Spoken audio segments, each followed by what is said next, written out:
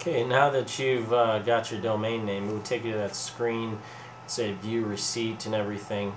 We've bypassed that. Now we're over here. The first thing what you want to do is it'll give you this screen because you won't have any information here yet. Click on domains right here. It'll roll over, navigation will take place.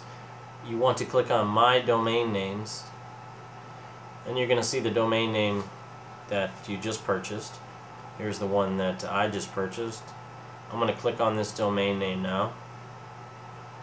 Now, inside this domain name, you can see it's got a complete panel in here. What I want to do is I want to click on Manage, and I want to type in the domain name that I'm going to go forward to this to.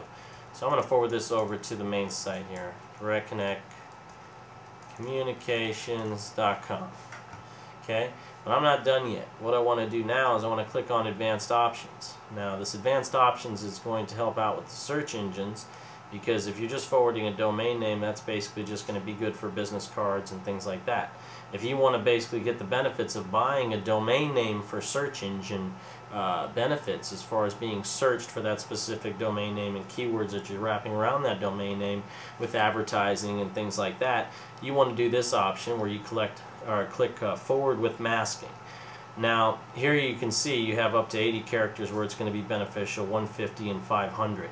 Now, you don't want to put 500 keywords in just for, just to help you out there, because that's going to be too much. You want to keep it under 100 characters for actually each 3 of these lines will be most beneficial for you, actually doing under 80, of course, for this.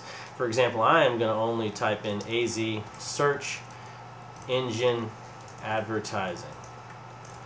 And the reason is because that's the domain name I just purchased. Now, that's going to be the easiest domain name, or the easiest keyword for me to focus on as far as marketing goes, because that domain name has a lot of pull when it comes to the search engines when you're advertising a domain name and a keyword and everything that wraps around it.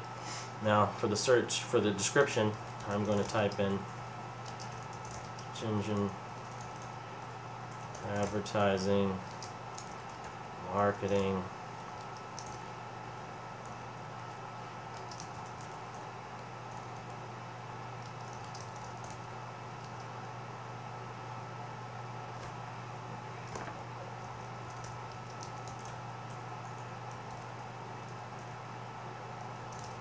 Okay, so now I don't want to be redundant and type too many of the same keywords. As you can see here, search engine advertising, I'm not using that twice.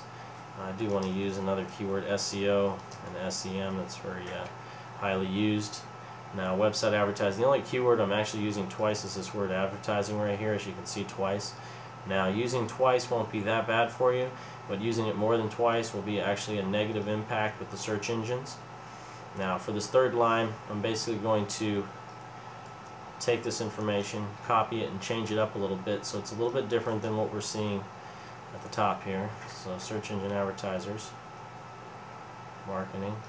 I want to type this as internet. Okay. Now, okay.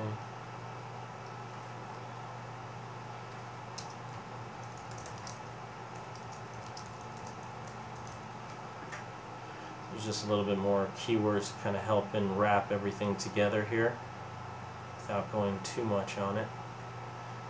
Take this out. Phoenix SEO. I'm going to click OK. And there we go. We have forwarded and masked this domain name to go over to that website. So soon you actually would be able to type in that domain name, it will just forward right over. And as you can see, this is where you do it. And you click Manage, and you go through that process that we just did. Okay, and that's how you go ahead and buy a domain name, forward, and mask it. Thank you.